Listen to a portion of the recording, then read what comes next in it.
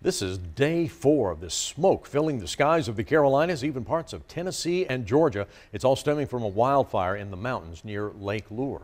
And that is where we find Katie Solt this evening. She has the latest on this fire and what the crews are doing to contain ththose flames. I didn't think it would be bad at all. It's a lot worse than I thought.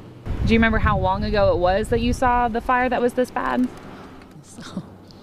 A long time ago, at least 20 years ago maybe. It's not the view you typically see on the postcards for Lake Lure.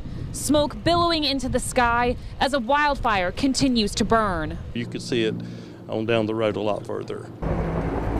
And the wind speeds of 30 miles an hour aren't helping the nearly 20 fire crews fight the flames. We have a lot of wind coming in. We're trying to work to maintain the lines that we've already established and just make sure that the wind isn't going to push the fire towards those and threaten any of those structures.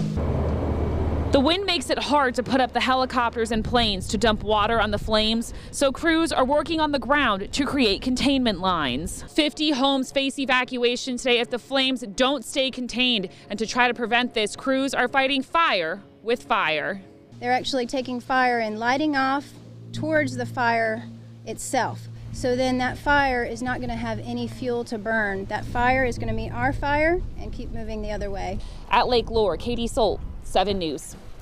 Officials don't know yet what caused the fire Saturday. Fire crews are on 24-hour watches trying to make sure the flames don't jump the containment lines they've set. And if they do jump the lines, residents need to be ready to evacuate immediately.